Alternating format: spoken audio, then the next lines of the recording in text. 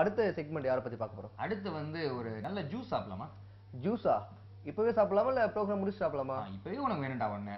அதாவது ப்ரோக்ராம் முடிச்சிட்டாங்க. வந்து ஃபர்ஸ்ட் எப்படி அதை பத்தி செய்யறாங்க அப்படிங்கறத ஃபர்ஸ்ட் பார்த்தலாம். அதுக்கப்புறம் ப்ரோக்ராம் முடிச்சோம் நம்ம போய் சாப்பிடலாம். ஓகே, என்ன ஜூஸ் செஞ்சு காட்ட போறாங்க? சம்மர் வேற, ரொம்பவே ஹீட் கொளுத்துது. எவ்வளவுதான் குடிச்சாலும் வந்து வறட்சி அடங்கவே மாட்டேங்குதுல. அதுக்காகவே வந்து ஒரு ஸ்பெஷலான ஒரு ஜூஸ் செஞ்சு காட்ட போறாங்க. அப்படியா? ஓகே, உடனே பார்க்கலாமா அதை? அரசு யோகா மற்றும் இயற்கை மருத்துவக் கல்லூரி மருத்துவர்கள் doctor Meera and doctor Sunita வந்து இன்னைக்கு ஒரு ஸ்பெஷலான ஜூஸ் செஞ்சு காட்ட போறாங்க. வாங்க பார்க்கலாம். வணக்கம், என்னோட பேர் மீரா. நான் சுனிதா. அரசு யோகா மற்றும் இயற்கை மருத்துவக் கல்லூரியோட பயிற்சி மருத்துவராக இருக்கும்.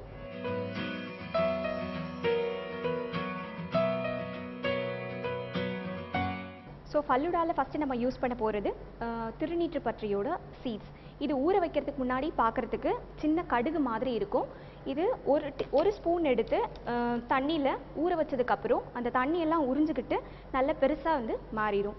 ஸோ இந்த சப்ஜா சீட்ஸில் வந்து வாட்டர் கண்டென்ட் அதிகமாக இருக்கிறதுனால அந்த நீர் சத்து குறைபாட்டை நிவர்த்தி செய்யறதுக்கு இது ரொம்பவே பயன்படும். அது மட்டும் இல்லாமல் இதில் அயன் கண்டென்ட் அதிகமாக இருக்கிறதுனால ரத்த உற்பத்திக்கும் ரொம்பவே யூஸ்ஃபுல்லாக இருக்குது. நெக்ஸ்ட் நம்ம இதில் சேர்க்க போகிறது பனை வெல்லம். பனை வெல்லத்துலேயும் அதே மாதிரி அயன் கண்டென்ட் அதிகமாக இருக்குது.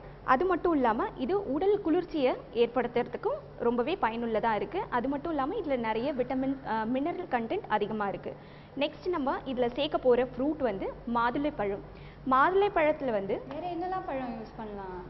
நமக்கு என்ன மாதிரியான பழங்கள் எல்லா பழமும் உடம்புக்கு நல்லது. அதில் நம்ம கோடை காலத்தில் மெயினாக எடுத்துக்கக்கூடிய பழங்கள் தர்பூசணி பழம், ஆப்பிள், திராட்சை, இந்த மாதிரியான நீர் சத்துள்ள பழங்கள் எல்லாம் சேர்த்துக்கிட்டால் இன்னும் சுவையாக இருக்கும். ஸோ அந்த நீர் சத்து குறைபாட்டை சரி பண்ணுறதுக்கு, அந்த பிரச்சனையை சரி பண்ணுறதுக்கும் இது ரொம்ப பயனுள்ளதாகவும் இருக்கும். இப்போது இன்றைக்கி நான் சேர்க்க போகிறது மாதுளம்பழம். மாதுளையிலையும் அயன் கண்டென்ட் அதிகமாக இருக்குது. அது மட்டும் இல்லாமல் வெயில் காலத்தில் ஏற்படக்கூடிய முக்கியமான ஒரு நோய் வந்து வயிற்று கோளாறு. நமக்கு அல்சர் ப்ராப்ளம் அதிகமாக ஏற்படும், அஜீரண கோளாறு அந்த மாதிரியெல்லாம் அதிகமாக வெயில் காலத்தில் தான் ஏற்படுது. ஸோ இந்த மாதுளை பழத்தை நம்ம எடுத்துக்கிறதுனால இது வயிற்று புண்ணையும் ஆற்றுறதுக்கான குணம் வந்து இதில் அதிகமாகவே இருக்குது. இன்றைக்கி மாதுளை பழத்தை வச்சு நான் ஃபல்லூடா செய்யலான் இருக்கேன். ஃபஸ்ட்டு ஒரு ஸ்பூன் கோகோனட் மில்க் யூஸ் பண்ணியிருக்கீங்க.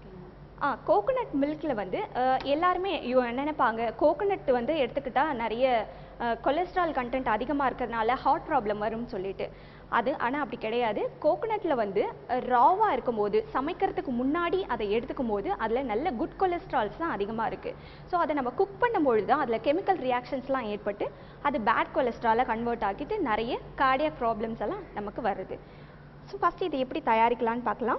ஒரு ஸ்பூன் சப்ஜா சீட்ஸ் எடுத்து ஃபஸ்ட் இதில் ஒரு லேயராக நம்ம போட்டுக்கணும். அதுக்கப்புறம் மெயினாக அதில் நம்ம சேர்க்க வேண்டியது இளநீர். இளநீரை நம்ம வெயில் காலத்தில் அதிகமாகவே எடுத்துக்கக்கூடிய ஒரு பொருள். ஸோ இதில் பொட்டாசியம் கண்டென்ட் அதிகமாக இருக்கிறதுனால வெயில் காலத்தில் ரத்த அழுத்த நோய் உள்ளவர்களுக்கு ரொம்பவே பயனுள்ளதாக இருக்கும். ரத்த அழுத்தத்தை குறைக்கிறதுக்கும் யூஸ்ஃபுல்லாக இருக்கும். இளநீரில் பார்த்தீங்கன்னாலே மெயினாக இருக்கிறது அதோட வாட்டரும் அதோட பல்ப்பும் தான். ஸோ கோடை காலத்தில் ஏற்படக்கூடிய நீர் சத்து குறைபாட்டை நிவர்த்தி செய்யறதுக்கு இது ரொம்பவும் பயனுள்ளதாக இருக்கும்.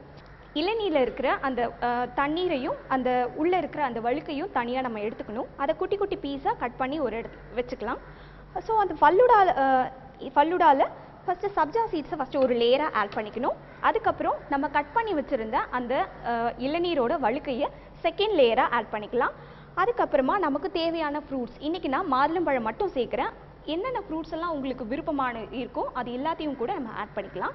நெக்ஸ்ட் லேயராக வந்து மாதுளம்பழத்தை ஆட் பண்ண போகிறோம். மாதுளம்பழத்துக்கு அப்புறம்